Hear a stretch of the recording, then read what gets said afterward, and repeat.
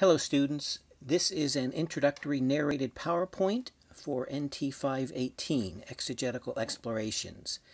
In this PowerPoint we'll be introducing the topic of biblical theology, which will play an important role throughout this class. The term biblical theology is used in a variety of ways, and so I want to give you a clear definition of how we're using it here. We're using it in a specialized sense used in biblical scholarship. Here's a definition. Biblical theology examines the progressive revelation of God through the distinctive theological emphases of persons and periods.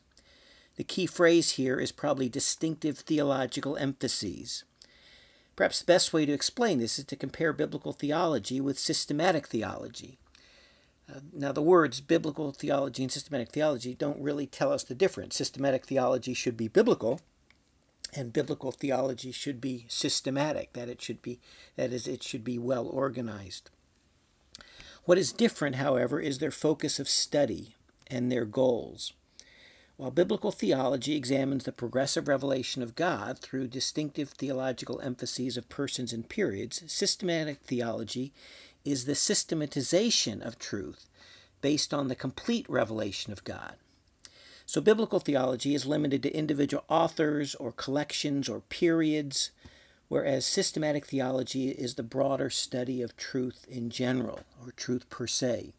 The systematization of truth based on the complete revelation of God. This could include natural revelation, could be revelation through all of Scripture, Old and New Testament. Now we could add a third category, of course, here, and that is not just biblical theology, systematic theology, but also historical theology. Historical theology is the study of how the church interpreted God's revelation during various periods of history. So we might study, for example, the theology of the early church fathers, the first generation after the apostles, or the theology of the reformers during the period of the Protestant Reformation, or Anabaptist theology. Any theology throughout history is an examination of historical theology.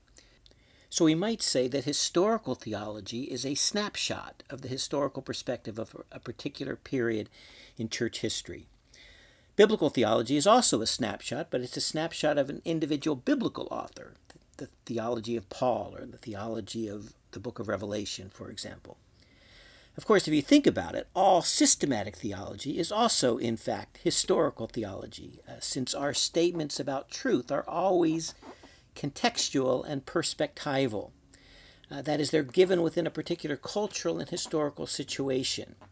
We may think that our perspectives are fully objective and that our theology is pure or pristine theology, but in fact, it's very much culturally conditioned by the situation we're in, by our background, by our historical context. Nevertheless, the goal of systematic theology is the study of theological truth in general. So let me give you some examples of biblical theology to illustrate this. Take the theology of Isaiah, for example, or at least the first 40 chapters of Isaiah. The theology of the book of Ezra, we could compare and contrast with that. These two have distinct theological perspectives. Isaiah has a strong global and universal focus. He envisions God's salvation going out to all the nations. The nations are described as streaming to Jerusalem to worship God. So Isaiah has a very inclusive vision, a global vision of salvation. Ezra, by contrast, has a much stronger focus on separation and the distinct identity of the people of God.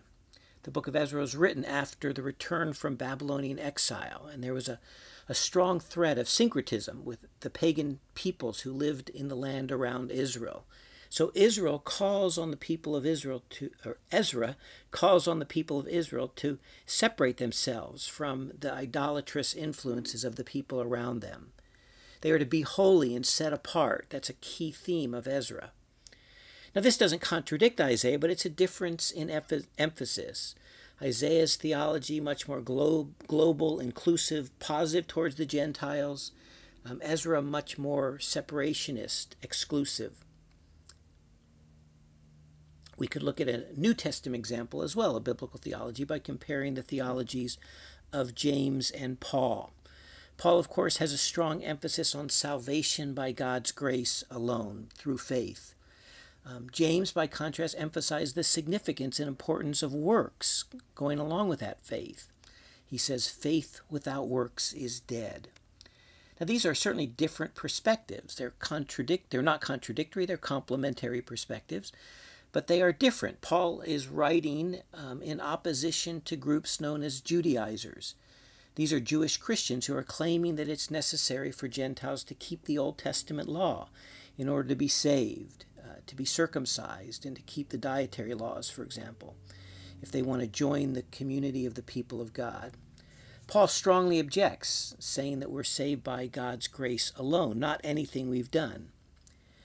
James is addressing a very different problem. He's addressing complacent Christians who are claiming that once they've been saved by grace, they can do anything they want. They can live any way they desire.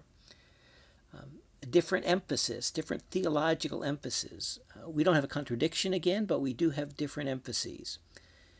Biblical theology examines the distinctive theological emphases of persons and periods. So we can talk about the theology of James, its particular emphases, and the theology of Paul. A second contrast between biblical theology and systematic theology is this. Biblical theology concerns truth from the perspective of the individual biblical writers. Systematic theology concerns truth per se. Let me illustrate this by talking about different biblical authors' Christological perspectives, that is, their perspectives on who Jesus is. John's Christology. You read the first 18 verses of John chapter 1 and you get a strong emphasis on Jesus as the Logos, the pre-existent Logos who came to earth, became a human being, the Word of God. Emphasis on Jesus as the Son of God and as the self-revelation of God. John's got a very distinctive Christological emphasis, strong on the deity of Christ. Matthew's Christology is much more what we call messianic, focused on the Old Testament promises coming to fulfillment in Jesus the Messiah. He loves the title Son of David, a messianic title, and Christos, or the Messiah. Look then at Hebrews, the Christology of the book of Hebrews. Strong emphasis on Jesus, the high priest who offers himself as the sacrifice for sins. He is the great and final sacrifice that pays for the sins of the world. Very strong priestly Christology there. So you've got different emphases in different authors in terms of the picture of who Jesus is. Now that's biblical theology, talking about John's Christology, Matthew's Christology, the Christology of Hebrews. Systematic theology then would bring these together and give us a complete picture of who Jesus is. So here's a statement of systematic theology. As the Logos and the eternal Son, Jesus is the second person of the Trinity, made up of Father, Son, and Holy Spirit. He came to earth as the Messianic King, bringing the salvation promised to Israel in the Old Testament. That salvation was achieved through his role as the high priest, offering a sacrifice for sins, and it is now available to all who believe in him. So you can see that's taking Christological emphases of individual authors and bringing them together into a more global, complete statement of Jesus' identity. That's systematic theology. You wouldn't make a statement like that with reference to biblical theology, because Paul, for example, says almost nothing about Jesus as the high priest. And Hebrews doesn't speak of Jesus as the Logos or use the title Son of David. So this is bringing everything taught in Scripture together to ask the question, what is true about Jesus? What is Christological truth? So that's a key distinction between systematic and biblical theology. Here's a third distinction between the two, and that is that biblical theology is historical, whereas systematic theology is primarily philosophical. It's also historical, as we mentioned before, but it's primarily philosophical. And what we mean by that is it seeks to state the way things are. Philosophy is really the study of truth. What is the nature of reality? Biblical theology is much more historically focused. So biblical theology is a snapshot in time. What an individual author or what a particular period taught or believed Systematic theology is much more about unchanging truth. For example, if I'm talking about Paul's theology, I'm talking about the theological perspective of one person at a particular point in time. It's a historical perspective. Systematic theology is more philosophical, and it asks the question, what is truth? All right, a fourth distinction between biblical and systematic theology is this. Biblical theology examines each stage in the progress of revelation, whereas systematic theology emphasizes the completed revelation. Now, we could break down what we mean by progressive revelation into various categories. The progressive revelation of God's person, for example. Take the doctrine of the Trinity. In the Old Testament, we don't get a clear statement of the Trinity. The unity of God is emphasized instead. You have the Shema, the great Jewish confession of faith from Deuteronomy chapter 6. It says, "Hear, O Israel, the word of the Lord, he is one." And there's a strong emphasis on the unity of God. Only in the New Testament is his Trinitarian nature emphasized, that it is one God, but who reveals himself in three distinct persons. So God's nature is progressively revealed in Scripture. Now you might ask, why is this? One likely possibility is that when Israel was struggling to maintain monotheism, in a context where all of her neighbors, all the nations around her were polytheistic, were idolaters, God chose not to openly reveal his triune nature. It could confuse Israel. Is God three gods or is he one God? So only in the New Testament do we get the full revelation of God's person, of God's identity. That's the progressive revelation of God's person. Second, we have a progressive revelation of God's plan of salvation. By this we mean that individual authors did not fully understand the nature and manner in which God would accomplish his salvation. It was something that was gradually revealed over time. Hebrews chapter 1 talks about that in the past God spoke through the prophets, but now he has revealed himself fully through his Son. And so we don't get a full and complete revelation of the nature of God's salvation in any one place. It's progressively revealed. Here's an illustration of this. Adam and Eve, what we also often call the proto-evangelium, the first gospel, the first good news after the fall of Adam and Eve. Adam and Eve were told that the seed of the woman, that is the descendant from the woman, would crush the serpent's head. Now, a rather obscure reference, but a reference that is about the defeat of Satan and the victory over the fall of humanity, the victory over sin and death that resulted from it. Abraham was told that through his descendants all the world would be blessed in Genesis chapter 12.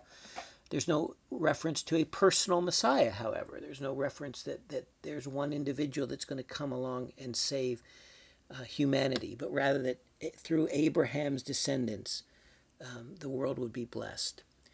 David was told that his descendant would reign forever on Israel's throne.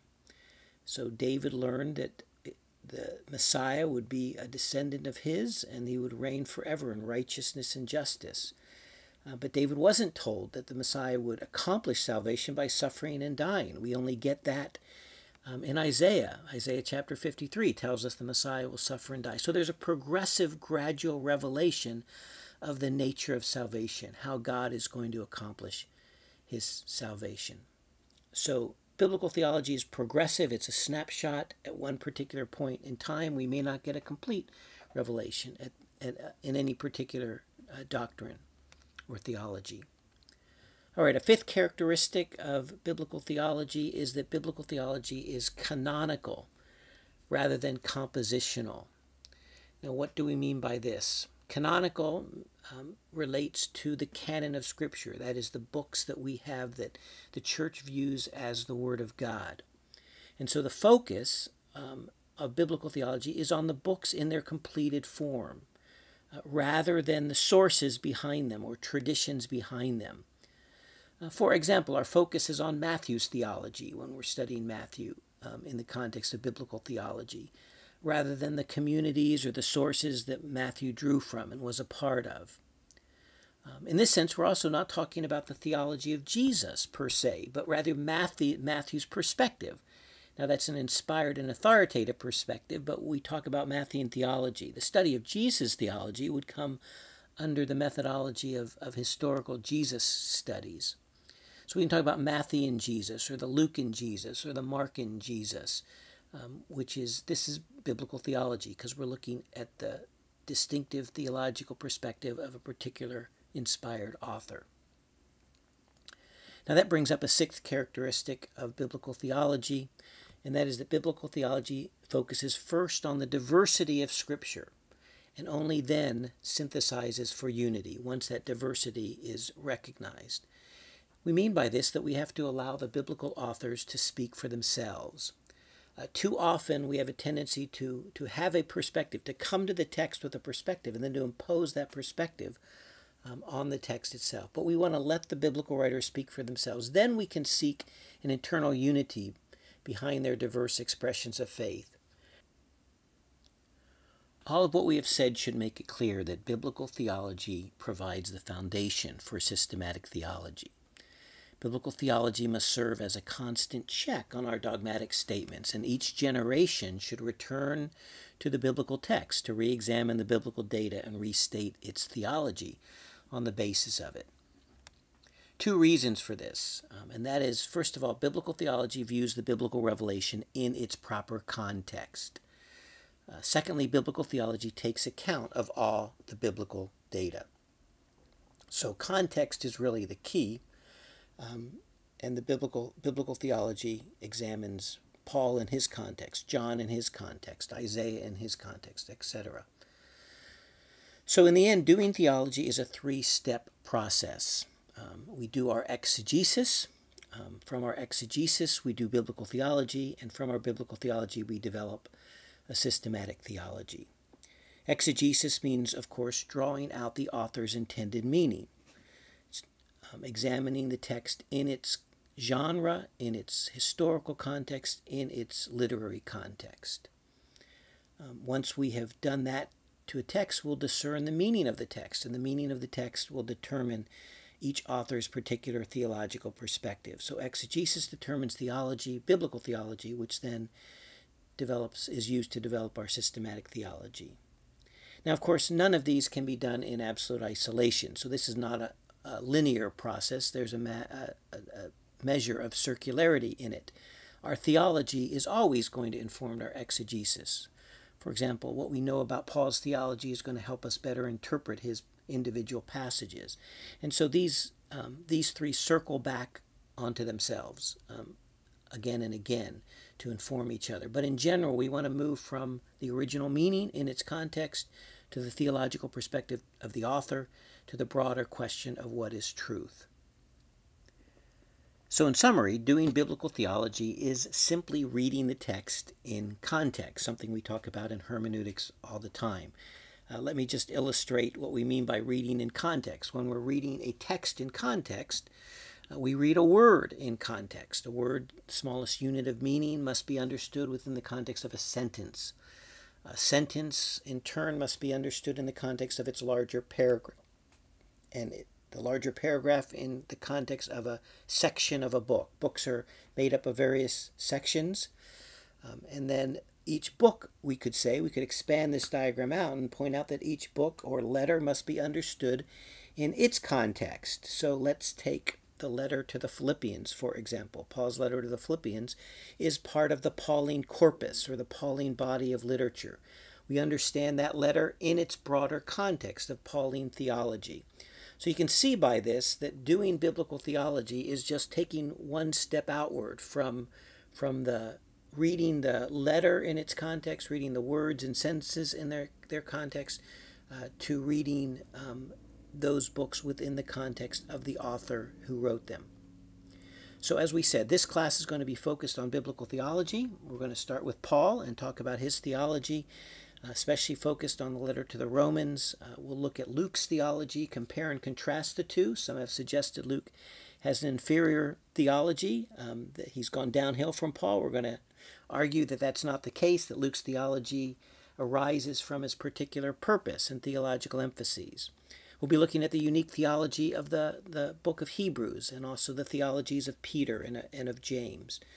So we wanted to introduce this idea of biblical theology and provide sort of the justification for this emphasis on individual authors and their perspectives. Just a matter of reading in context.